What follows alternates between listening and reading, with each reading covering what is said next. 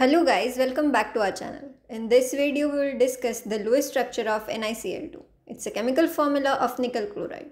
Now, unlike other molecules and compounds, this molecule is an ionic compound.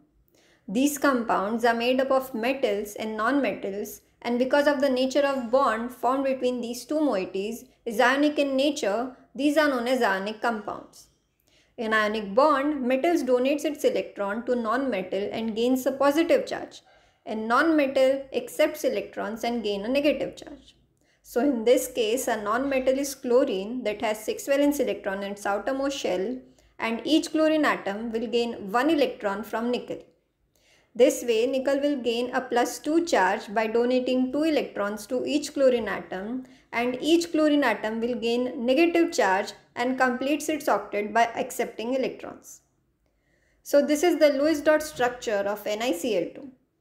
For more such videos, make sure to subscribe our channel and thank you for watching.